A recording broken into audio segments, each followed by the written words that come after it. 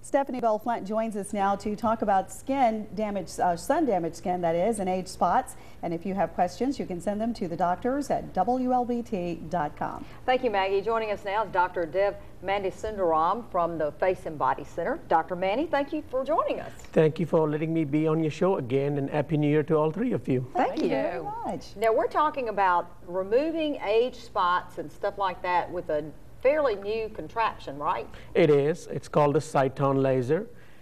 It's a ND-YAG laser, and it is like 5 lasers in one.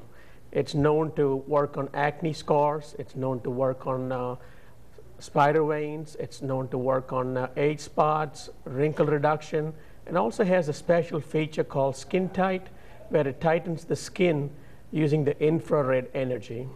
Wow. Well, about the acne, you know, because some people have really bad acne scars. I mean, how much can you clear up acne scars? I can show you an illustrative example.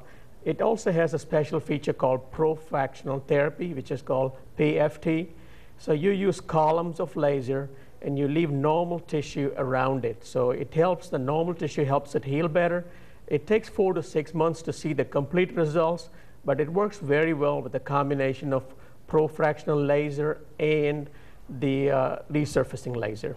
Well, show us some Now, pictures of that. Yes, definitely. And I was going to ask, I know a lot of African Americans tend to get these dark splotches on their skin. Will it work for that as well? That is the good feature about this, Maggie, is it's good for all 6 skin types, from the auburn class 1 to the dark African American type 6. So that is the best feature, is it can be used for all 6 types of skin and without any downtime.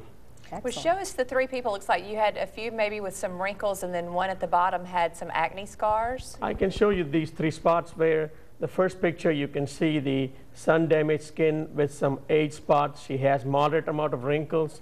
The second one is wrinkles in the upper lip. And the third is a younger gentleman who has significant amount of acne scars to his face. This patient had 1 treatment. This patient had 1 treatment. This patient had 2 treatments.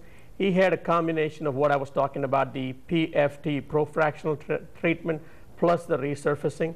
And you can see the significant improvement in compared to this and this. Again, you can see the disappearance of the brown spots and also significant improvement in the wrinkles on both these patients. When you're talking about a treatment, how long does a treatment last? If you're just looking for age spots and not looking for the whole face, you're looking for 10 to 15 minutes. If you're looking for the whole face, it usually is from 30 to 45 minutes. Wow. And that's a big change. Well, it is a big change. The acne is, as well as the wrinkle and the other. What makes this different from your average lasers? Is it just because it's more versatile, or we used to have the CO2 laser in the early 90s. What came in disfavor with the CO2 laser was people had prolonged redness or erythema, and also they had a lot of scars that came from the laser.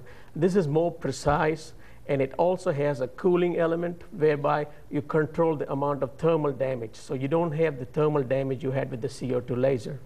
So it's actually not burning you, so to speak. It is controlled burning. So if you also need to burn more, which is called coagulation, you can also do that, but it's a controlled burning where you control how much depth you go on the burning. Okay. Now, if these people look 20 years younger, at least, in going through that, do you have to have more than 1 treatment to get this kind of effect? It depends on how well they tolerate the treatment.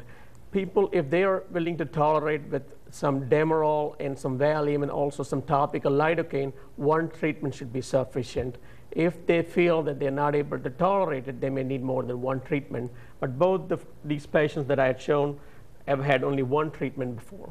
Okay, we've got a question from a viewer, totally different. It says, if a woman gets a breast lift and she decides to have another baby, will her breast ever sag again? And can she breastfeed?